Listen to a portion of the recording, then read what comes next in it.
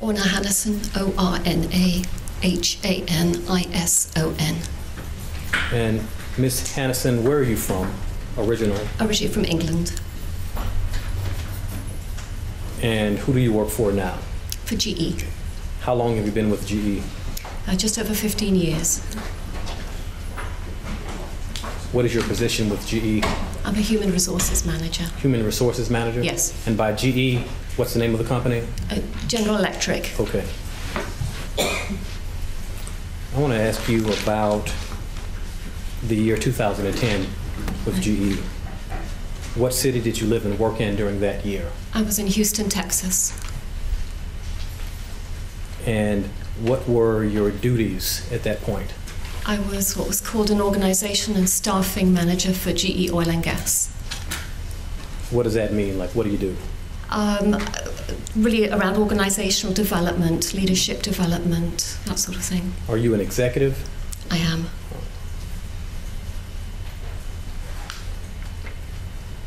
Did you know the defendant, Hemi Newman? I did. All right. And how long have you known Hemi Newman? I first met him around September 2000. Do you know his family? I do, yes. Did you meet his family at the same time? No, I didn't meet them until they moved to the US. Now, at what point did you meet his wife? And I heard you say when they moved to the US, but let's talk years. I'm afraid I don't remember exactly when they moved to the US. My best guess would be around 2006, something 6 or 7. I don't remember exactly, I'm afraid. What's his wife's name? Ariella, really. Really? How would you characterize your relationship with the defendant? I had been his HR manager for a while, so we had a professional relationship and we had become friends. Is it fair to say y'all were good friends? Fairly good friends.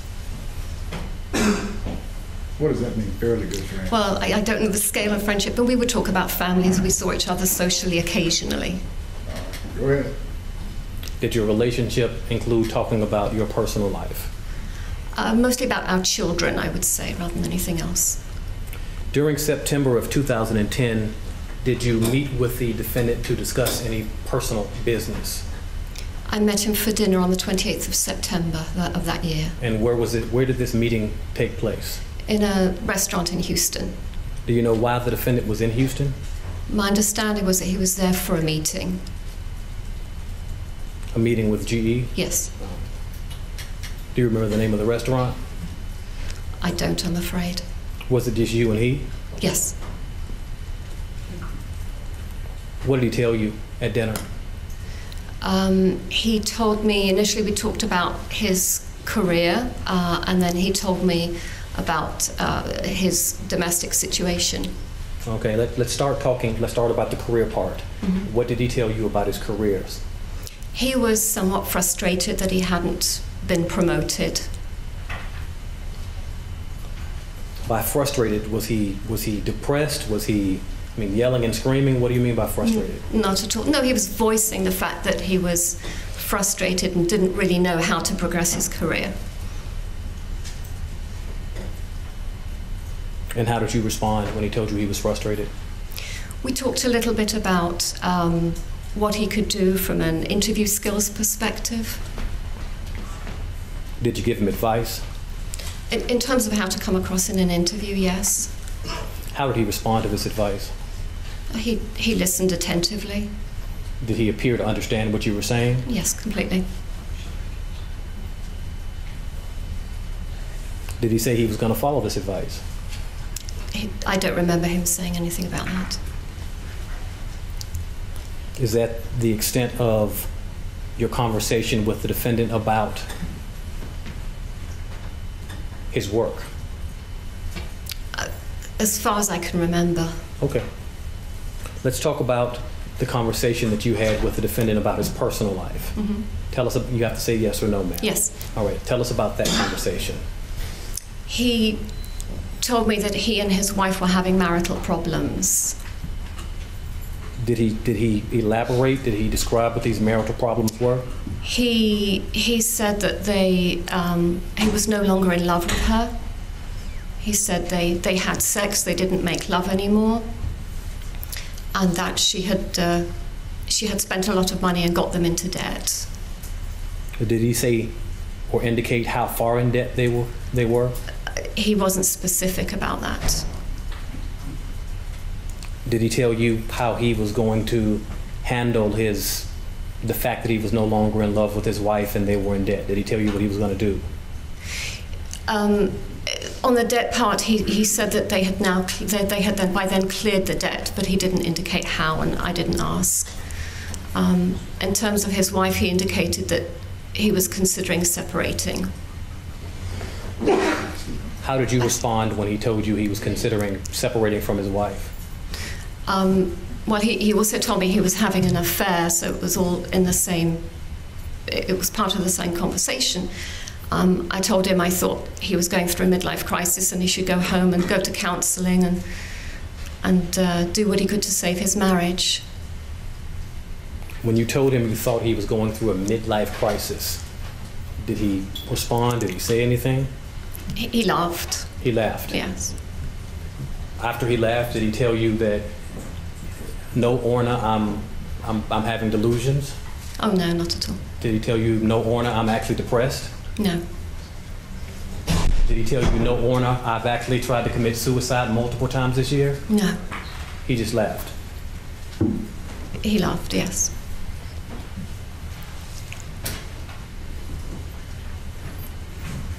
Did he tell you anything about this person he was having an affair with? He told me that she was much younger than him, that she had 2 young children, and that she was Jewish. Did he tell you that he and this much younger Jewish woman had children together? No.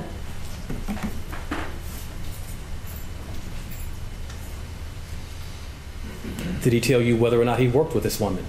No, I was the only question I asked him. I asked him specifically, does she work for GE? And he said no.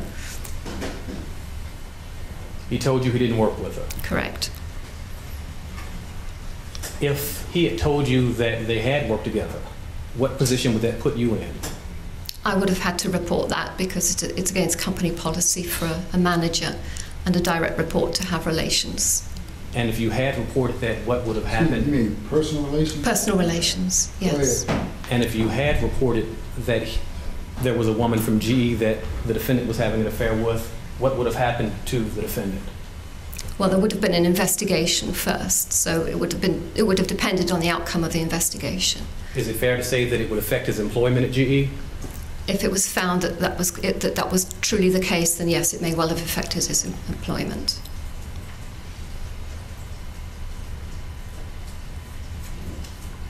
Did he ever tell you the woman's name? He did not. Did you give him advice? Did you respond to what he told you? I told him that, as I said earlier, that I felt that he hadn't gone to counselling, that he needed to go back and he should be able to face his children if he could at least tell them that he had done everything he could to save his marriage, and he wasn't in a position to do that at that time. How did he respond when you told him that? He didn't say anything.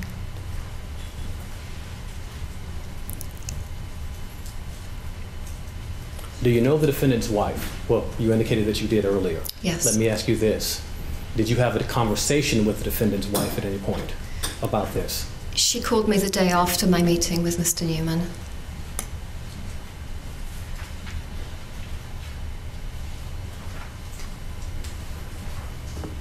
Were you asked about an affair? No, she didn't ask me that.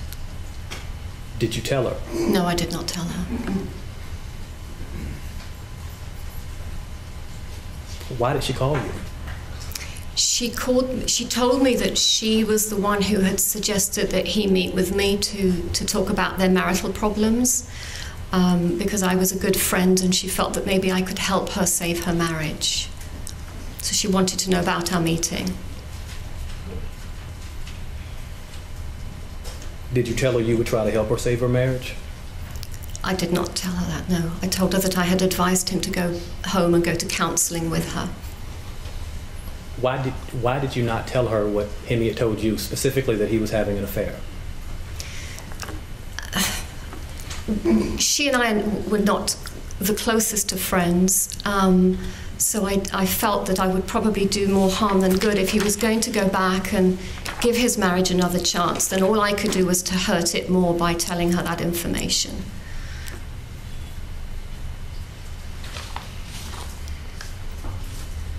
Was there anything at all that seemed off about the defendant in this conversation, this face-to-face meeting that you had with him in Houston? I was surprised by what he told me, but nothing else. Was his behavior and his demeanor consistent with what you had seen for the last 10 years? It was.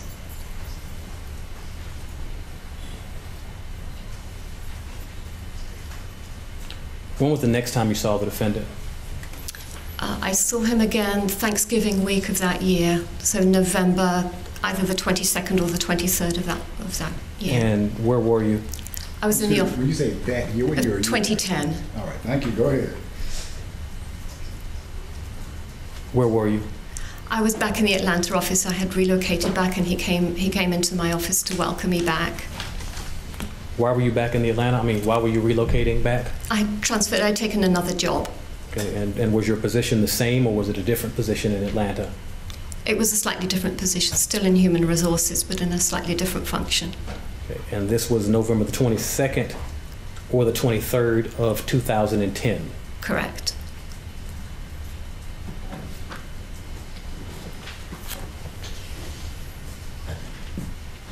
Where were you when you first saw him? I was in my office. Did you call and ask him to come to your office? No, I think he must have been aware. I don't remember how. I think I had told him that I was moving back to Atlanta. So he knew I would be there. He just popped in to say hello and welcome me back. When he came into your office, how did he seem? Very friendly. Gave me a hug, welcome back, great to see you, we must do lunch. It's very pleasant. Was that the extent of your conversation at this point? It was pretty short, yes. Did you talk about his living arrangements? Yes, but I don't remember exact details. He told me he was living with, he had moved out of the hotel that he'd been staying in, and he was living with, he jokingly called her his girlfriend. It was, I believe, an older lady living in Buckhead, and he was living in one of her rooms. When you say he jokingly referred to her as his girlfriend, yeah. Was he laughing? Yeah, I mean, he was smiling, laughing about it, yes. Did he seem upbeat? Yeah, he seemed pretty normal. Depressed at all? Did not appear that way, no. Suicidal? Did not appear that way at all, no.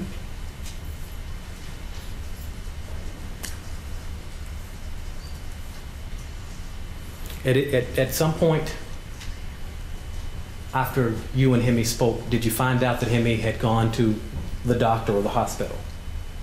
Around Christmas, I found out that he'd been hospitalized. One of my colleagues mentioned that to me. Do you know what he was hospitalized for?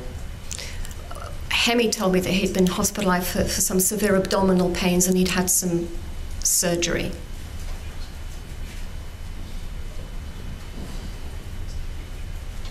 All right, ladies and gentlemen, if you could stand and stretch in my jury box, please. If you're in the jury box, you must stand and stretch.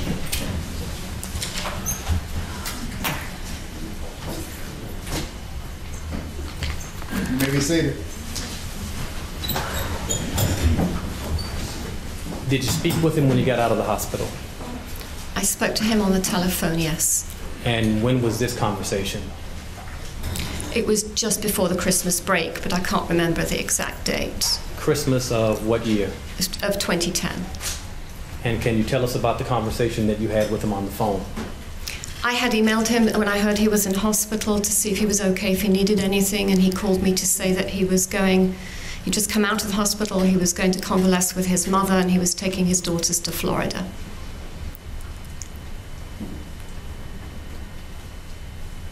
He told you he was going to Florida to convalesce. Right. Did he tell you he was going to a funeral? No. And who all was going to Florida? He said the girls. I assumed he meant his daughters.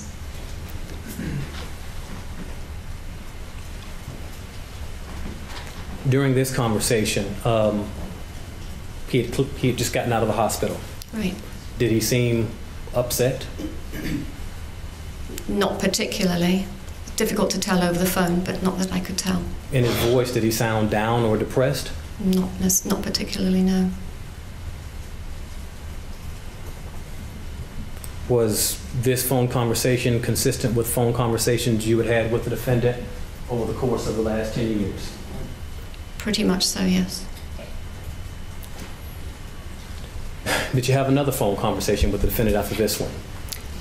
One more phone call. He called me on New Year's Eve of that same year to wish me a Happy New Year. See, that same year, New Year's Eve of 2010? 2010, yes. Did he call you or did you call him? He called me. And what was the purpose of the call again? Just to wish me a Happy New Year. Where was he when he called you? I have no idea. You don't know? I thought he was in Florida, but actually I don't know. I'm going to ask you again, was he depressed? Did he seem depressed or down when he called you? He didn't, no. Did he seem upset in any way? No. Did he tell you that he had been having any delusions while he was in Florida? He didn't, no. Did he tell you that while he was in Florida, he had actually attempted suicide?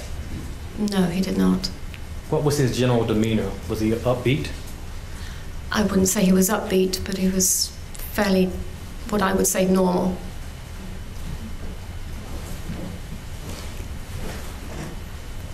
Thank you. No further questions. Mr. Peters, you may cross-examine if you wish. Just very briefly. Oh, to ask as many questions as you wish. Ms. Hanison, Yes. you described the dinner in Yes. September Yes. that you and Hemi had, and that was actually out in Houston, correct? Correct. You had been transferred out there, is that correct? That is correct. And he was out there on a trip, and the two of y'all met? Yes. Okay. And during that conversation, if I understood what you said, he said that he was having personal financial problems, correct? Correct. Wife spending a lot, correct? Yes. Wasn't getting the promotion that he was hoping for at GE. Worried about, I guess, the finances, correct? Well, he said by then that the debt had been paid off. Okay. Sorry, excuse me, you said the debts had been paid off? That he had paid his debt off by then. All right, Yes. you may continue. Okay. Indicated that he was having an affair. Right. And talked about how passionate the affair was, correct, with this Right. young person. Okay. And in talking to you about all those different things, he was like all over the place in his behavior or his demeanor in talking to you, correct? No, that's not No. correct. Okay. Do you recall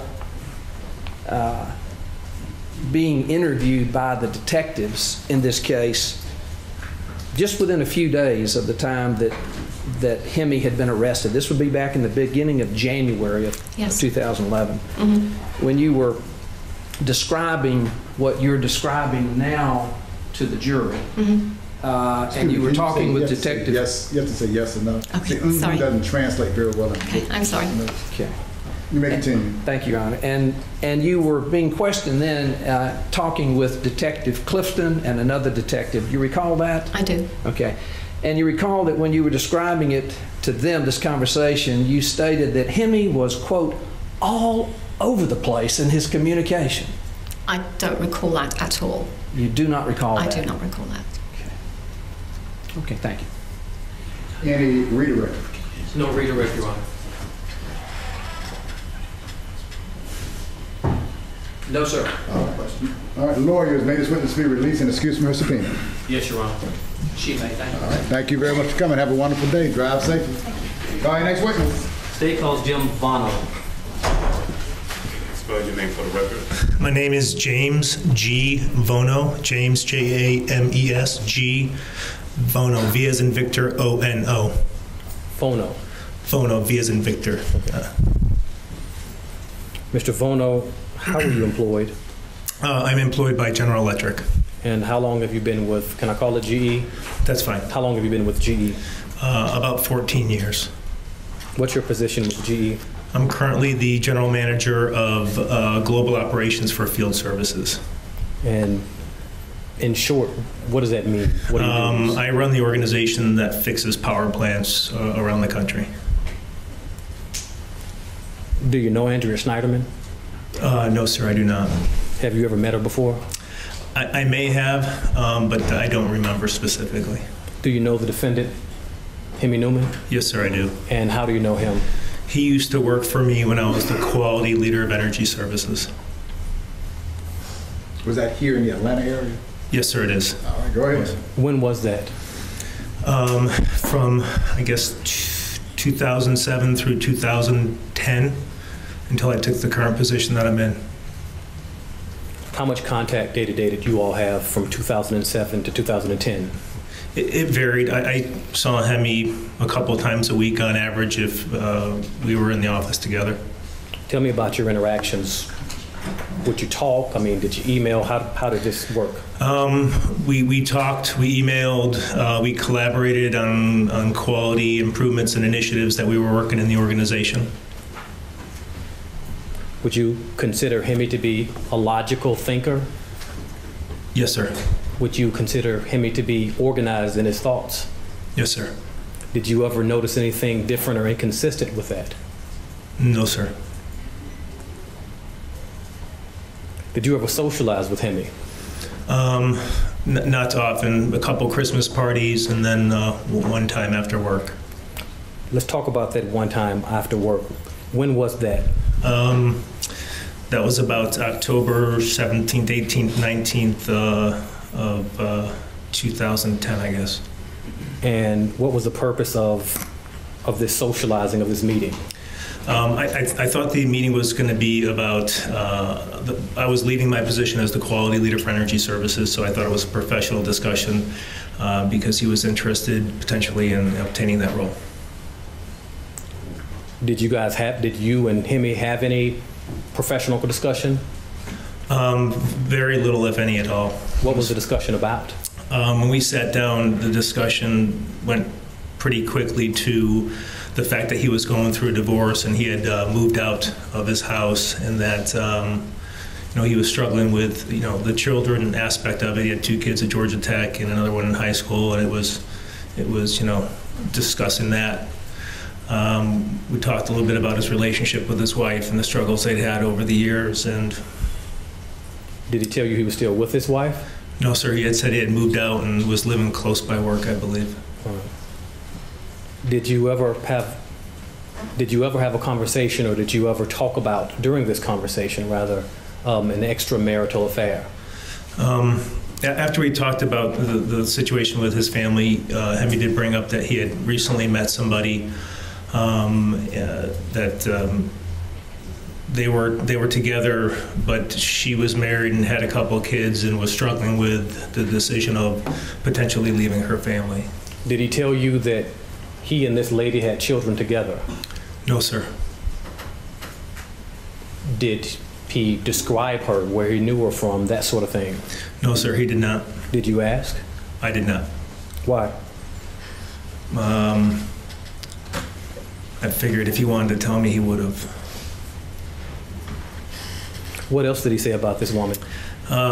He had said that they were intimate together. They were very serious. That he felt like he was falling in love. That they had made love, had sex together. That they had been intimate. When you use the term "I guess," I heard you say "I guess." So, are you guessing about something? Or are you relaying something you were told? I'm relaying something that I was told, sir. All right. When you use the term "I guess," what should I interpret that to be? He said that he had had relations with the person that he was with. All right. Go ahead. Next question. Did he tell you about the sex that he was having? He said that it made him feel young again. He felt like he was, back in high school. That they were able to, make love several times during these times. How did you respond to that? I honestly can't remember. I don't. Did you talk about her husband? No, just that she was struggling with, leaving her husband because of the children. When you say struggling, did he tell you that she was going to leave or that she wasn't going to leave? That she wasn't going to leave.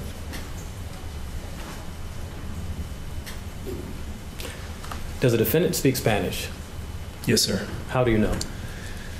I can't recall when, but I had spoken and heard him speak Spanish before a couple of times. You speak Spanish as well? Just a little bit. During the course of this conversation, did the defendant appear depressed to you? When we talked about the fact that he had separated from his wife and the struggles he was having with his children, he did, seem somber or, taken back by it, obviously. Did he tell you he had contemplated suicide? No, sir. Did he tell you that he was seeing things? No, sir. Angels? No, sir. Demons? No, sir. No further questions, Your Honor. Were you his manager or supervisor? I don't know what's the best term. I was, the GE talk, I was his dotted line manager, sir. So His dotted line manager? yeah, so I was the quality leader for energy services, and he dotted line into me with all the other quality leaders of the business. All right. You may cross-examine if you wish. Thank you, Your Honor. You're welcome. Mr. Vono. Yes, sir. My name is Bob Rubin. We've spoken on the phone before. Yes, sir. Do you recall that? Yes, sir. And in the telephone call, you described for me much of what you've described for the jury today, correct? Yes, sir. You met with Mr. Neumann back, you said, October 17th or 18th of 2010, correct? Yes, sir. And that was at the Crown and Prince, which is a pub kind of place? Yes, sir. Just around the corner. Okay. Sir, around the corner from where? Oh, sorry, sir. Around the corner from work. Very close to where we work. From GE? GE and 4200, yes. And 4200 is 4200 Wildwood Parkway? Yes, sir. Okay. You expected the conversation, the meeting at the Crown and Prince to be about work, and it turned out to be about something very personal, correct? Yes, sir. And Mr. Neumann had not had that type of relationship with you, although you had a good relationship. It was not something where you discussed personal matters very often, correct? That is correct. Now, this is October 2010. You're aware that earlier in the year, in 2010, Mr. Neumann had had his job review, correct? Yes, sir. And you're not the supervisor who does the direct review, correct? That's correct. But you're aware that Mr. Neumann was not happy with the review in sum, correct? No, sir, I'm not. You're not aware of that? No, sir. Okay. Is it fair to say that Mr. Neumann received a review where he was one step below the top step on some of the values that y'all review? I'm going to object at this juncture. Your Honor is asking to answer, and he's also asking the witness to speculate. He's already said he's not aware of any review. Response? Well, if I could, maybe I'll lay a better foundation. All right, I'll let you almost sustain the objection. Lay a foundation. Mr. Vono, did you discuss with either Mr. Neumann or his supervisor, Mr. Gebhardt, Mr. Newman's review? Yes, sir. Okay. Are you aware of how the review, what the review was of Mr. Neumann? Yes, sir. Okay. May I go forward, Your Honor? You may. Okay. Well, Your Honor, if I may, at this point, just ask for a point of clarity, because if it's based off of what Ms. Gebhardt is saying, it's based off of hearsay. If it's based off of what Mr. Neumann is saying, then obviously it's admissible. So if he can clarify that in the foundation.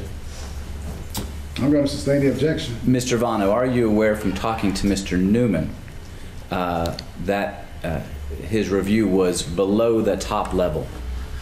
I was aware based on the performance review that he received, yes, sir. Is that as a result of talking to Mr. Neumann? No, sir, it is not. What is it based upon? It was based upon his supervisor's review of Mr. Neumann and my assessment of Mr. Neumann. All right. So in your own assessment of Mr. Newman's performance? Yes, sir. Okay. Now, I will let him respond as far as his own assessment, but not what, quote unquote, the other manager may have written down or respond. I'm actually going to move to a different. Oh, you may. That's you what can I ask what you want, Counsel. Mr. Vono, in October of 2010, when you were meeting with Mr. Neumann, he described for you the extramarital relationship he was having with this woman. Yes, correct? sir. And he said to you that it was like magic for him, correct? Yes, sir. And he said to you that when they were making love, he could make love with her 2 or 3 times in an evening. Is that correct? He said more than once, sir. I don't know if he used numbers. Okay. And this was not the kind of conversation you usually had with Mr. Newman, correct? No, sir, it's not. Thank you. That's all I have. All right. Any redirect? No, sir. Lawyers, may Mr. Vono be released and excused from subpoena? Yes, sir. No objection. All right, Mr. Vono, I'm gonna let you come on down. You're free to go, so have a good day. Travel safely.